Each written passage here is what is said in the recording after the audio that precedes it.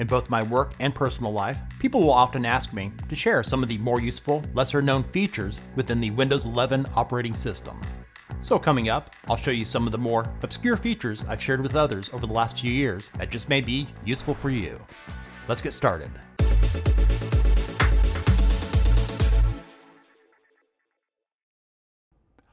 While some of you may be familiar with and using the voice typing feature in Windows, some of you may not be aware that it can do automatic punctuation. I'll show an example with automatic punctuation disabled. To open the voice typing feature, use the Windows key plus H. I was drunk the day my mom got out of prison, period. Did you know she got ran over by a damned old train? Question mark. To enable automatic punctuation, here in voice typing, click on Settings. Click on the toggle to turn it on. In my experience, this seems to only work with periods and question marks. Let's do the same example with it turned on. I was drunk the day my mom got out of prison. Did you know she got ran over by a damned old train? Live Captions is a fantastic feature for people that are hearing impaired. This will work with any audio or video that you have on your computer and will work with audio or video online that does not have captions. To enable it, open the Settings app. A quick way to open it is with the keyboard shortcut Windows key plus I. In the left pane, click on Accessibility. Scroll down to the Hearing section and click on Captions. To turn on Live Captions, click the toggle. You'll see it show up here at the top. At any time to turn Live Captions on, without having to go to Settings, the keyboard shortcut is the Windows key plus Control plus L. Now I'll show you a quick example of it working using a recent video from our YouTube channel I have saved to my computer. If you're looking for free apps for your computer, the Microsoft Store app built into Windows 11 has tons of great apps for productivity and entertainment. I do want to point out that the live captions are not perfect. Instead of apps, APPS, it shows as AS. I can promise you the Microsoft Store does not have great ass. Clicking the settings icon in the upper right lets you change the position, caption language, and in preferences, you can filter profanity, include your microphone audio, and change the caption style.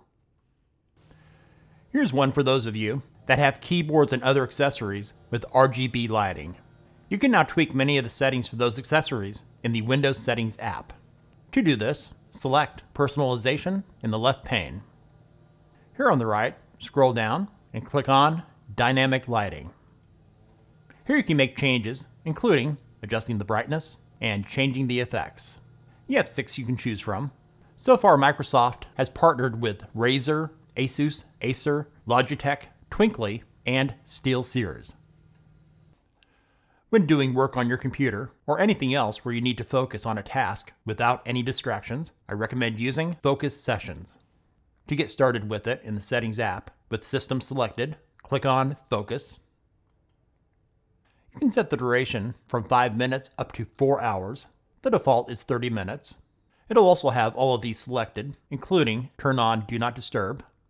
When you click Start Focus Session, a timer will appear on your screen. If needed, you can pause and resume your session. One downside to Windows 11 is that if you want to see the full context menu, you'd have to right-click on a file or image and select Show More Options. I'll now show you a handy trick that lets you see the entire context menu immediately. When you select a file or image, hold down the Shift key on your keyboard and right-click on it to see the full menu. If you have trouble identifying your mouse pointer on your screen, I recommend changing its color and size. In Settings, click on Accessibility here on the left.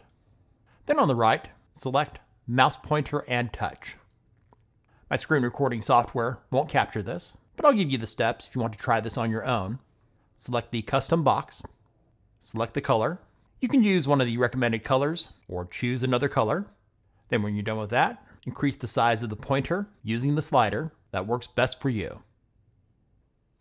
If you're someone who likes to add borders to your screenshots using image editing software, the snipping tool built into Windows can do this for you automatically every time you take a screenshot. With the snipping tool open, click the three-dot menu icon and go to Settings. Scroll down, enable Add Border to each screenshot. Click the arrow to expand this. Choose your color. You can use the slider to adjust the color value. Click OK. Then adjust the thickness using the slider of the border. And that's all there is to it. This one is for those of you that use your Windows laptops on public networks. Having a random media access control address, often referred to as a MAC address, can make it more difficult for malicious individuals or services to track your device's location. To enable this feature, click Network and Internet. Click into Wi-Fi.